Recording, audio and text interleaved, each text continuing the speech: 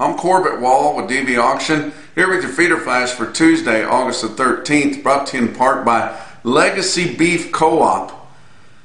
Legacy Beef will own a portion of Cattleman's Heritage Beef Plant, going to be right near Council Bluffs, Iowa.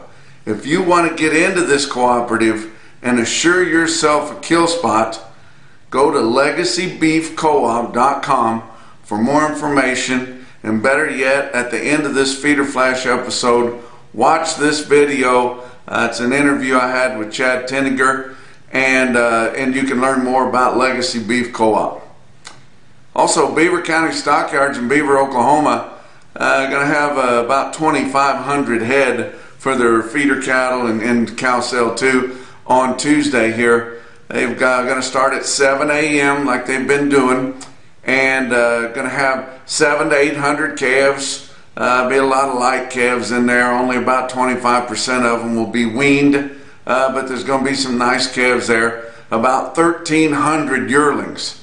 Be about 400 yearling heifers there. Most of them weighing 7 and in the 7s and 8s there. They got one load of 1,000-pound yearling heifers there. Be 3 or 4 load lots in that deal. Then about 900 yearling steers, and they've got some real nice ones there. Gerald Radcliffe's in there, and he's got some steers, and they're going to have some size to them. They might weigh close to 1,000 there, but they're really, really top genetics there out of Hoffman Bulls. He's going to have 3 loads of them. There's 4 loads coming from another consignor there that's going to be almost as high in quality there. That there's going to be a lot of loads of yearling steers there, many loads of those, and they'll all be pretty good. Most of them all good enough to go anywhere, guys. But good sale there at Beaver County Stockyards. Going to have 400 to 500 for the cows, 30 or 40 young bred cows in pairs there, but most of them will just be way ups there. But talk about bearish funds.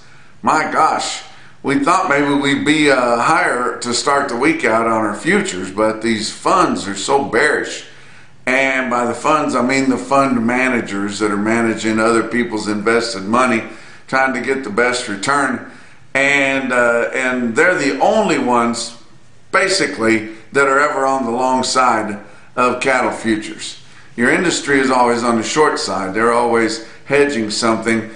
And then a lot of your small-time speculators, of course, they're going to be on the short side too, especially when we're sitting near all-time record highs. But we went from having one of the largest open interests there at the very tail end of July to by the end of the first week of August, your funds had liquidated long positions of over 20,000 contracts. I mean, just dumped them. And that's why we saw the big down there early last week, and we just can't seem to get any of them to get excited about getting on the long side. And you hear me talk about that all the time. We need to offer the longs something to entice them to get in and to entice them to stay a while on the long side of the cattle futures there. And the CME is still wanting your opinion on that. There's a survey there on cmegroup.com. There's a survey you can get on there and take, and it says they have some changes in mind, some things they would like to do to change the live cattle contract. And get on there and tell them about it. Tell them you want them to see them, maybe have a cash settlement if you think that's what it is. The hell of it is then, what would be cash settlement? What's the cash price? I mean, our negotiated trade is getting so thin, I don't know if that's enough or not. And it's getting smaller and smaller all the time. So, you know, maybe cash settlement is the answer. I personally think if we allowed your long positions to demand delivery of the cattle when we got into the spot month there, and that contract had matured, I think we could get some regional packers in there. We could get people that have contracts to fill for fat cattle. We could get people on the long side there and would demand delivery, which would pull that board up. Just like whenever you tender delivery, it sucks it back down a little bit. But we've got to get something to balance this board out. It's just heavily on the downside, and the entire industry is always on the downside. But it's just very frustrating to watch this, and we started out the week down. Of course, our feeder cattle auctions weren't that bad. Actually, they were higher because we were dealing with our Monday sales that completely tanked a week ago. So cooler heads have prevailed now. We had a big up day on Friday, and feeder cattle were down 210 on Monday, but hell, that ain't nothing. We can handle that. We see it down over $7 sometimes. So, you know, we did see some pretty impressive feeder cattle auctions on Monday.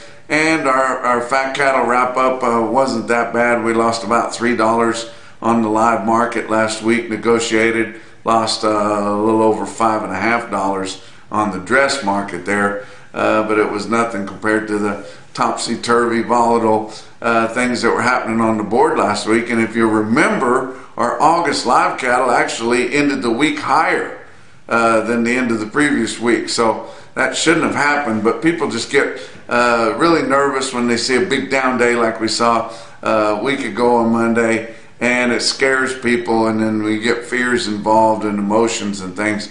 It can definitely you know, take its toll on the market. But I would say all in all, we're kind of building some confidence back in this thing if the board would just take a hold. But that's asking your fund managers to get on the long side, and I'm not sure if they've got enough confidence to do that or not.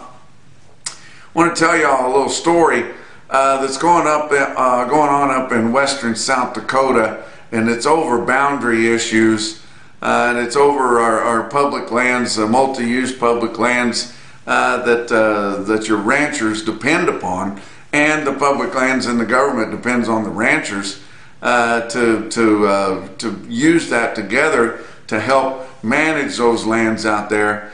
But it's a story about Charles and Heather Maud out there in South Dakota. Charles's family has had this land. They had purchased this land in question here, the ranch that they farm and ranch on, in 1910. So it's well over 100 years he's had that. There was a barrier there, or a fence line that they were using for a boundary. It was over 75 years old. And, you know, all of a sudden one day here in the last year or two, he had the U.S. Forest Service come in and tell him they wanted him to take down a no trespassing sign that was on all the land, on some of the land that he had always had over near the Cheyenne River breaks there.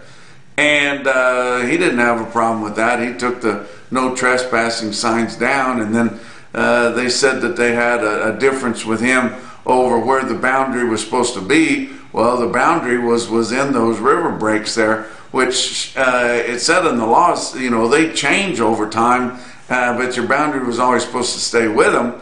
Well, you know, it's hard telling what's happened, you know, in the last 100 years or what's going on. But Charles and Heather have always had permits grazing on BLM there, or federal lands, and so, you know, they felt like that they were well within the rules because they're supposed to oversee that. They've got crop ground there that FSA office, you know, checks out, and they were always been fine. But they come back, and Forest Service said that there was a piece of land there that had always been Charles's land, or his family's land, and all of a sudden they claimed the land. And he had just recently put pivot irrigation on that piece of land.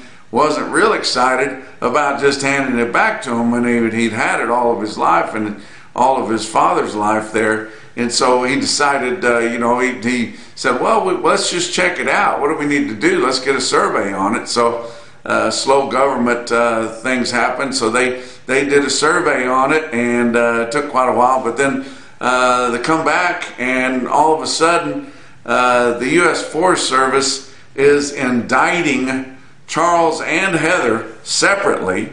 So they're both supposed to lawyer up, and neither the husband and wife or their lawyers are supposed to be able to talk about this case that's coming on. But it's quite a deal. It kind of reminds me of Biden's or Magoo's 30 for 30 plan, where he had every intention of gaining 30% federal ownership of the land of the United States by 2030. Well, you know that Kamala is going to continue that same policy. And I don't know if all of a sudden these different bureaus that manage that land are getting greedy and they're wanting to get their hands on as much of it as they can. If there's something in particular they're wanting to do on that spot right there. But instead of sitting down and talking about it and maybe getting out some plats and maybe looking and seeing what happened with that boundary and why there was a difference there, they just indicted them and threatened them with federal penitentiary. That seems, it doesn't seem fair for people that have lived there all their lives, raised families, volunteered for the local fire department, and were good stewards of the land, like Charles and Heather Maud have been. But I tell you what it has done is it has got all of our cattle trade associations together.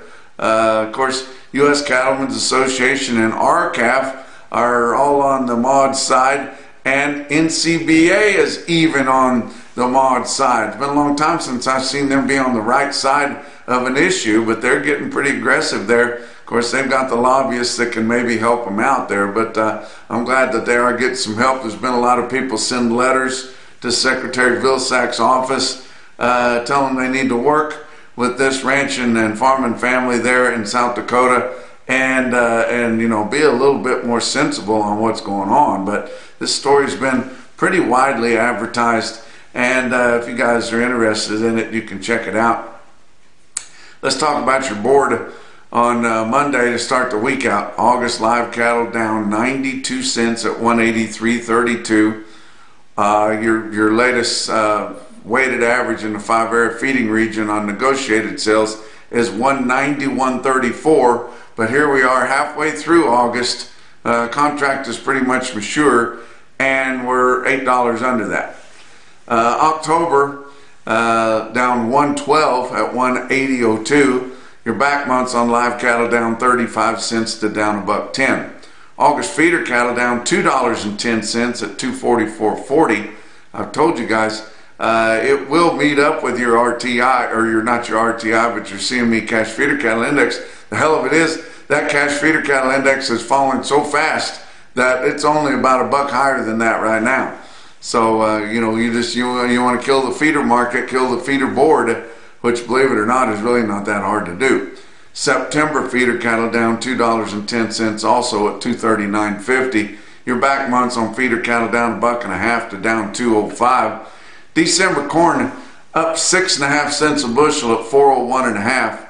November beans down 16.5 at just 9.86. So you got corn barely struggling to hold on to $4 a bushel, and now our beans are under $10 a bushel as we start to near harvest.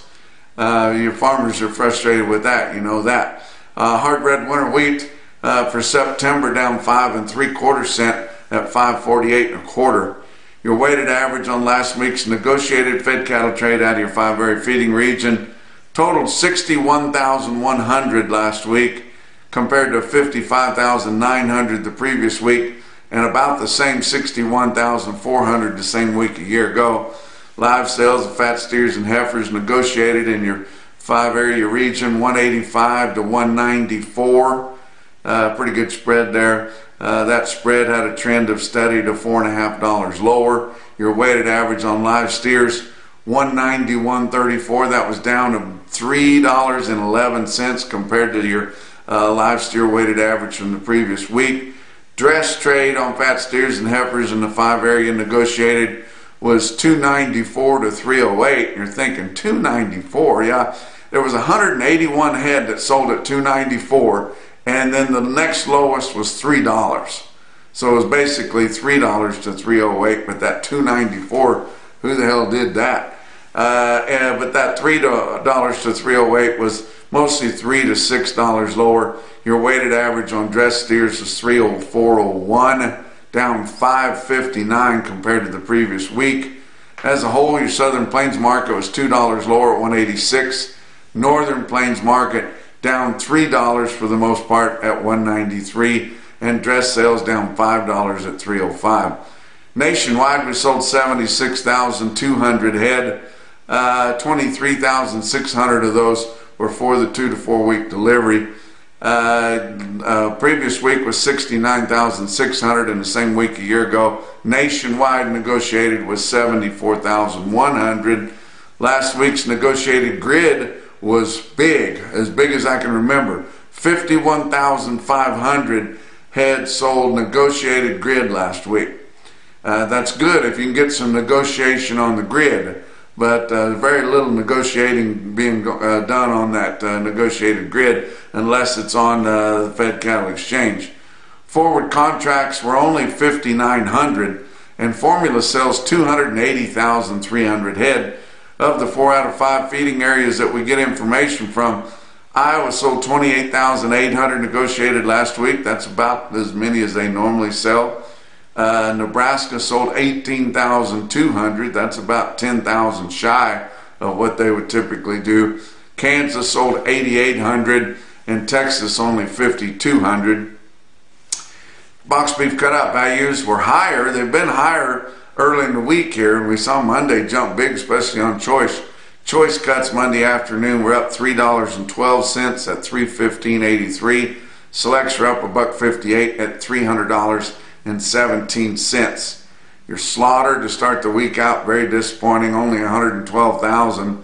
That's 7,000 than the previous Monday, and 6,000 less than the same Monday a year ago. Talk about what else is going on. Western Video Market Cheyenne sale is going on. They had a humdinger on Monday with the yearlings, especially for the way the market is and the way it's acted here in the last week, but still an awfully good sale. I'll give you a couple of really top quotes from the Western Video Market video sale that was happening in Cheyenne at Little America on Monday. Shane Caxer there at Bassett Livestock, you know, they have the good sale barns in the country out west. They're the reps, which works really good because then you don't have different reps just running around out there with cameras stepping on everybody's toes. If you've got your respectable sale barns repping those cattle in the video sales, then they can represent those cattle the best because they've been working with those people the longest. So, but Shane Caxer was representing 3 Bar Cattle Company, which is southwest of Valentine, Nebraska. They sold 400 head of 780-pound Red Angus home-raised steers, feeder steers there, for late delivery. No special programs on them. Of course, all the shots and everything, but none of those special stamps anywhere. But 400 head of 780-pound Red Angus steers bring $263.50 for late August delivery. I thought that was pretty darn good, as close to 800 pounds as that was. Now we did have a big heifer yearling sale to talk at. Was represented by my friend Rich Robertson there, Crawford, Nebraska. It was the Hal and Linda Downer cattle just north of Mitchell, Nebraska, and there was 534 head of 810-pound black spayed heifers. And they were purchased cattle, really good quality, but locally purchased cattle there. And no special programs on them. Of course, all the shots and everything, but no special programs on them. But 534 head of 810-pound spayed heifers bring $252. Wow, I thought that was pretty impressive, guys. Now Tuesday, here today, they are having the calf sale. So get on to DVAuction.com or get on to WVM Cattle and get on that sale. Starts at 8 o'clock Mountain Time. That'll be 9 o'clock Central there. A lot of good calves, a lot of weaned calves on there. And then, of course, your typical unweaned calves there, starting from the plains and going all the way back west, just like they typically do. But let's talk about your feeder cattle market for Monday. Your real-time index on DV auction, based on an 800-pound cash auction steer up through your middle 12 states. Late in the day on Monday, sitting at 246.83. That was 31 cents higher. I told you the markets were better on Monday, but I didn't know if it would make a higher real-time index because it's a 7-day moving average, but it did. Your latest CME cash feeder cattle index lost over $4 and is now sitting at 245.57. Talk about your big high volume sales on Monday. Oklahoma National Stockyards in Oklahoma City had 5,300 cattle. Market was better.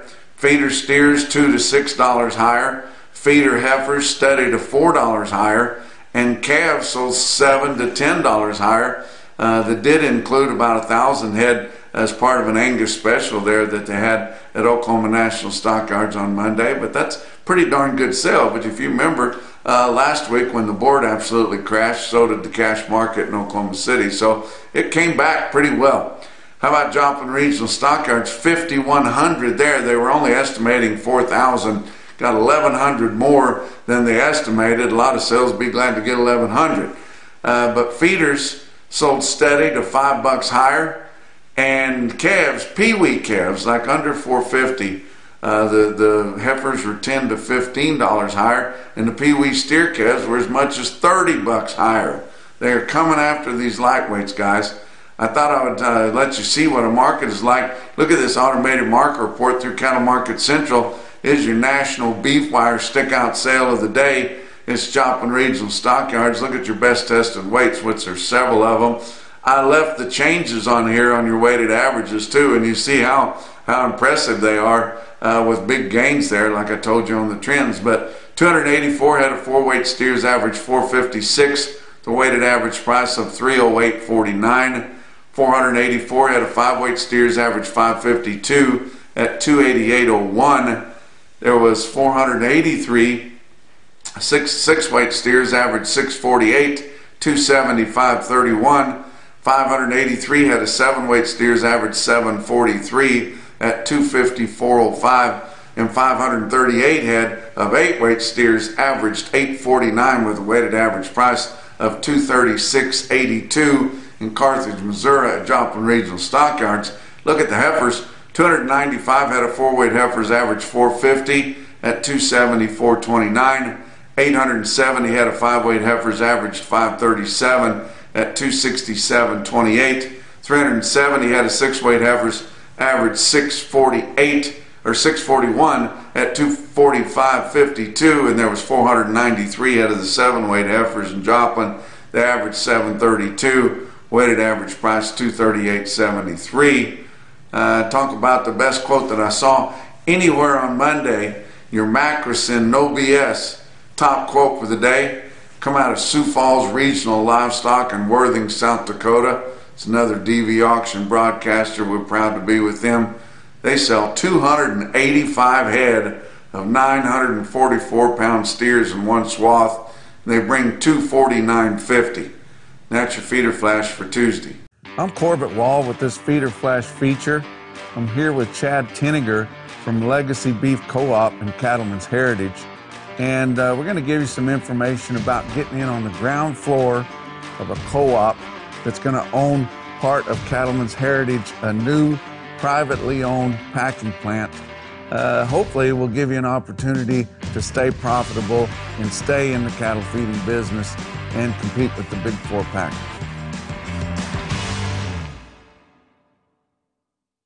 How you doing today, Chad? Good, Corbett. Glad to be here. Can you tell us a little bit about this new and exciting venture that you got going? Yeah, I'd love to. So we started out, Legacy Co-op is an outshoot of Cattlemen's Heritage Beef Company, the new processing plant outside of Council Bluffs. That'll be 525,000 head a year. We'll be processing right outside of Council Bluffs off of the I-29 corridor over there. We got about 132 acres. We've cleared the land. We're ready to break ground next spring. And Legacy Co-op will be the supply of the cattle that will feed that plant with the producer involvement. Okay, so all the cattle that come into that plant will be through Legacy Co-op. That is the goal, yes. We want to make sure that the producer has a say in how the plants run, the say in how the market works. All these things that we as producers, when I put my producer cap on, I want to get the best value for my cattle. Well, I don't think there's any way I can ever get the best value for my cattle if I don't participate in the processing end of it, because obviously in the last decade we've seen very clearly that the only way we're ever going to get what we think we deserve is to actually participate in the ownership. Okay, so you say these co-op members are going to have a say in what goes on at the plant. How's that going to work? So how we've set up the co-op is it's buying shares. One share is one delivery obligation a year. So there's 525,000 shares up for sale. Once you deliver your cattle, what you're going to gain in the beginning is you're going to get access to a grid. Everybody knows how grid works, premiums and discounts. But our grid's going to be tied to the box beef cutout. We are not going to tie it to the CME. We fundamentally believe that the CME does not represent the cattle fundamentals in the country on a day-to-day basis. I think we could all agree to that. There's no traders in the pits anymore. There's no human contact. It's computer algorithms trading on headlines, and we're at the mercy of it. So beginning, the fundamental belief is let's tie it to the box beef cutout. At least then we know we got a fair shake. You also, if you're a member of the co-op, you get a $25 bonus every time you deliver. So automatically it's $25 more than you would have got anywhere else. And then at the end of the day, for buying into the co-op, that co-op is going to have roughly, give or take, 20% ownership in Cattlemen's Heritage Beef Company. So true ownership in the plant, in the company, in the brand, whatever we can create out of this, you have ownership in and get a margin in those profits. So these unit shares, you assume they're going to gain in value as time goes on. Every other company that we've looked at like this in the pork industry, there's more of these companies with producer involvement. All those shares just increase in value. You can sell them. You can, your kids can inherit them, pass it down. But ultimately, you have a say in how the system works that you're participating in. So you're offering producers an opportunity to get in on the ground floor. Yeah, I've been in this business my whole life, and we as producers, my whole life we've been saying, we don't have any say in how we sell our product, what comes from it. We're at the mercy of everybody. This is an opportunity to be in the ground floor at the cheapest you're going to get in, to actually take ownership in a company that you'll participate in. We've set it up. The Cattlemen's Heritage will have its own board. The co-op will have its own board. They will work together hand in hand in an advisory board. Each board will have 2 members of the other. So we have true ownership in the game. So when we talk about how are we going to sell cattle or how's the grid going to work exactly, you're going to have a seat at the table with us deciding those very things. So the plan itself, you're expecting to pretty much run on a consistent margin then, and then the extra money is going to be premiums for the producer? Yeah, I mean, it's a pretty simple system. You tie a grid to a set point. We're going to tie it to the box beef cutout. Then you have to plant production. You can't break the plant, right? It costs X amount to run. You minus that out, and then you start on quality of cattle. You're still going to be paid for quality cattle on a premium discount basis. That would be very similar to how grid works today. One thing we are looking at pretty closely that we might change, especially when you get discounts on 4s and 5s. Right. In today's world, in reality, there's not really much of a discount on a 4. And what's coming up that a lot of people probably don't realize, but 45Z, it's a huge tax credit that's coming on the tax code for anything biofuels. That's what all the ethanol industry is doing. That's what they're talking about. That's why they're paying you. Well, our fats and tallows in the cattle are worth gold right now going to the biodiesel. And we're not getting a part of that. And there's going to be yet another revenue stream that we won't see. So, when you start adding up all the value adds that we as producers do, that we don't participate in, at a certain point in time, all of us producers are just saying, I'm doing the most I will do to create value that I don't get to participate in. So we talked about the cattle. What kind of cattle are you looking for? We're just really looking for northern western genetics, right? That's going to be the cattle, the kind of cattle we feed where we are. If you put a pin in Council Bluffs, that's where the plant will be. You go 300 miles in any direction, that's a lot of high quality cattle. And so we're not going to limit it to just black hided or anything like that. It'll be just all quality cattle because the system's still set up. You deliver quality, you'll make more money. Okay, so no particular program. Yeah. It's just where you're at on the globe, that's the kind of cattle you want. That's exactly right. Type cattle. Yeah, and the system will work that if somebody thinks they're going to deliver really bad cattle, the negatives will still be there. Yeah. So it doesn't work. It still functions the same. And within that, over time, again, will there be programs that maybe develop like anything does? There could be. If there's more value at the end, of course, why wouldn't we bring it back into the plant? And then again, the co-op will own 20% of the plant, so it's a true dividend at the end of the year. So are you looking at Cattlemen's Heritage having a retail label? Yeah. Okay. So the end goal is create a brand. Okay. So we've talked a lot about it the last 3 years. We're 3 years into due diligence of this plant. That's why we're so confident in where we are today. What we've discovered is the cattle industry has done the worst job ever of telling its story of its greatest asset, and that's the farmers and ranchers and producers. We have all these amazing men and women working every day in this industry. We don't tell their story. Right. So we're going to tell the story. Our marketing is going to be, You know, look at these family farmers, look at the ranchers, look at what they do every day. When they don't do a good job, they lose farms. They lose their livelihood. So you better believe if anything in the world of doing the best quality for what you're putting on your kitchen table, it comes out of our farmers and ranchers. How are you going to compete with the big four? So there's a couple ways. We have done 3 years of due diligence to figure out why plants don't work when they don't work. What causes a failure, right? Undercapitalized, we have the capital. Bad location, that I cannot overstate having a bad location. We're outside of Council Bluffs. There's 1 million people right outside that door. So we have plenty of work. The other thing we look at is, how do you compete? That's the question, right? How do you compete? Well, the co-op will be a supply of cattle. That's a bunch of producers that have signed up to deliver cattle because they want to share in the upside profits. So on the front side, you can't outbid the cattle. Those cattle are already committed. They're coming in, and they're committed because they're going to get rewarded better. Mm-hmm. So we know we'll have the cattle supply coming into the plant. Then selling the beef, what we found over the last 3 years is, as frustrated as we get as producers that we can only really sell to a handful of companies, on the retail side, there's a lot of frustration on that end too, that they only get a buy from a couple of companies. So we've been contacted by over 80 companies to buy beef today. But at this point, you haven't gone into partnership with any prospective customers. We haven't yet, but we're finalizing some of that. We will have a major partner on offer. I think you need to. And we will. We're working through that. So what we wanted to make sure is, A, do we have the capital to build? Can we build the right plant, a highly efficient plant? Are we in the right location? Once we cleared all those hurdles, that's a big part of what a retailer, an end user wants to know too. Sure. Do you guys have all your ducks in a row so when we're ready to buy meat? So before we break ground, we'll have a major partner signed up to buy the product. Another way that we've done that we feel is really important is, these old plants, they're old, they're tired, they're inefficient. They started by, processing 2,000 head a day, they're doing 5,000 head a day. Right. And, there's plants in this country that, if you built them today, might have 2 forklifts and they got 36 running around that plant, things like that. The way we've designed it with new technology, proven technology, our technology came out of Europe, New Zealand, Australia, and the reason we're doing that is they hit their labor issues 20 years before we did. So in a world where labor's tight, especially in this industry, you got to be as efficient as you can. We will process 2,000 head a day. A typical plant takes 1,200 employees to do that. We'll have 800. Wow. 400 less employees. That translates to $25 million a year in savings to the plant, which transfers $50 a head cheaper production cost. So our plant will operate at a cheaper per head production cost than any plant in the system.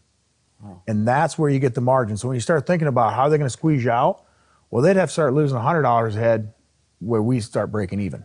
Mm-hmm. And that's an important part of this that we looked at. Again, it's not that complicated to say, I'm going to go build a plant and then just go throw one up somewhere. What's complicated is to be successful. Right.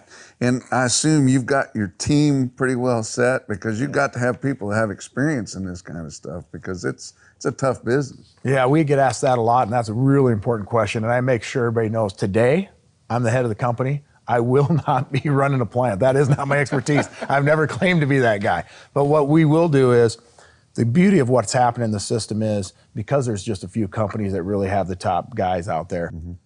A lot of people retire 56 to 60 out of that world, and there's a lot of people, they're not even close to done. Right. There is so much talent in this space that's there available.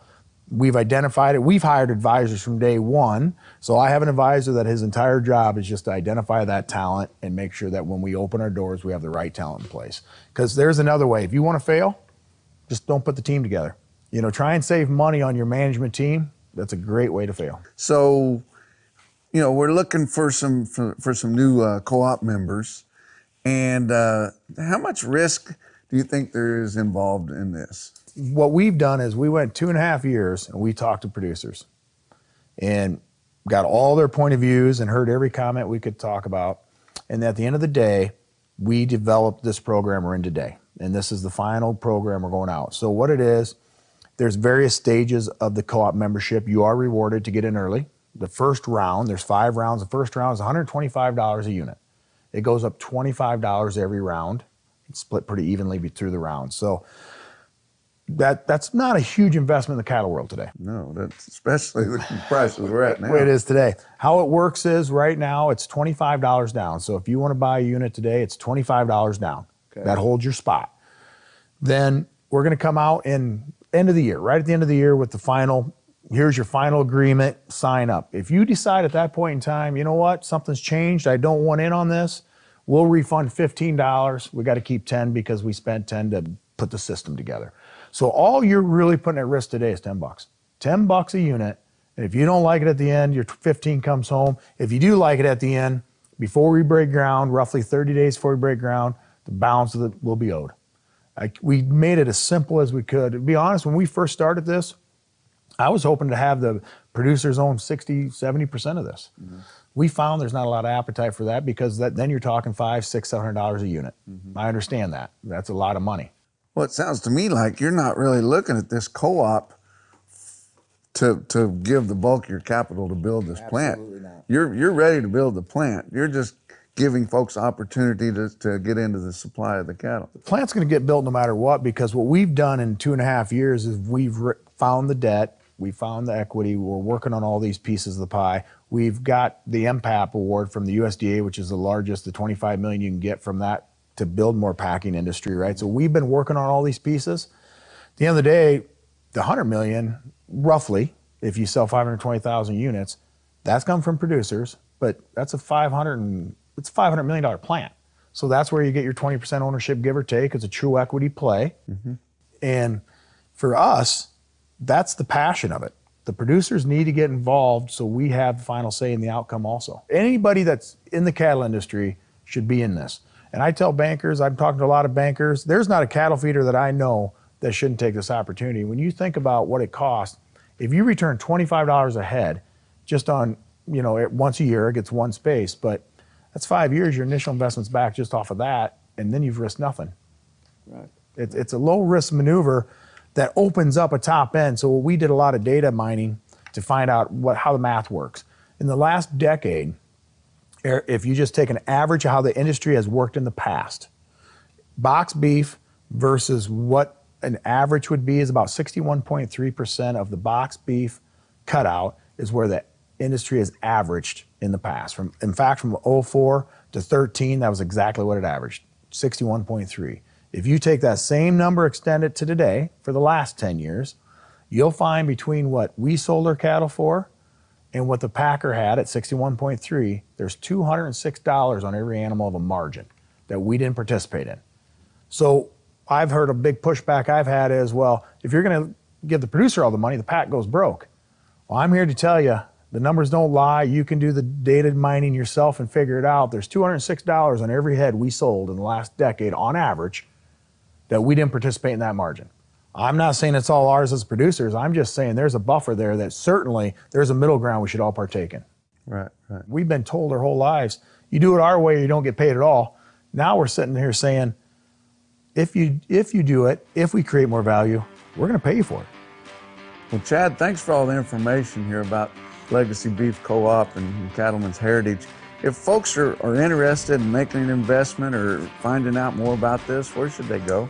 Best place to go would be go to legacybeefcoop.com or cattlemensheritage.com. Either one will give you a link to go here to get the information. Okay. Well, I appreciate all the information today and enjoyed the visit. Thank you.